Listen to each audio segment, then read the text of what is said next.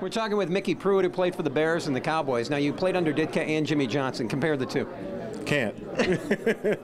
Two different guys. Ditka was hard-nosed in a different way than Jimmy Johnson was, but two great coaches that won championships and had a good time with both of them. Well, explain something to me, because you always hear about Ditka, you know, the passion, the screaming, the yelling at press, he's yelling at fans, flipping people off. You don't really hear too much about Jimmy Johnson. What was he like as a coach? You know how that swinging door is when you're on the team. That's what it's like. But he's a hard-nosed, fun guy.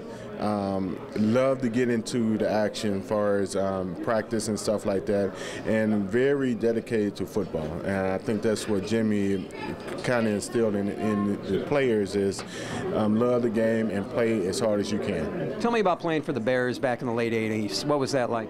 It was great. I mean, we didn't win the championship when they won in '85, but it was great with the older guys that were still there and the guys that did win the Super Bowl, and then the younger guys coming on and playing with it. It was great. I mean, the first year we should have went to the Super Bowl, we lost, and then I mean we had that was a killer, wasn't it? I think so. I think we had a chance to win and even win the Super Bowl, and then lose it to San Francisco, who did win the Super Bowl. It kind of hurt the Bears a little bit, but you know, it's something that you have to face when you playing in the NFL. Any given day, even if it's 40 below zero, a team that's in the sun and always in the sun could win a game, and that's what happened. I want to ask you about that. Soldier Field, December, outside. Did you have anything on your arms? What was it like when it was freezing cold?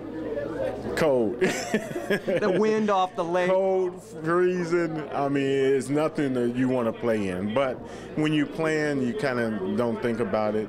And just the biggest thing is you don't want to be out there. Hopefully one day they'll get a dome in Chicago.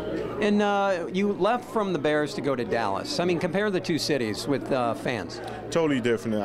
The fans is almost the same. I think the Bears fans are a little bit more. They're nuts. The nuts, yeah, than the Cowboys fan. But I think it's totally the same, especially after the Cowboys, we won the Super Bowl and stuff like that. I think the fans really got behind us because they was down for a long time. Right. But the Bears fan, you can't beat it. Mickey, good to see you. Okay, you too. Thank you. Thanks a lot.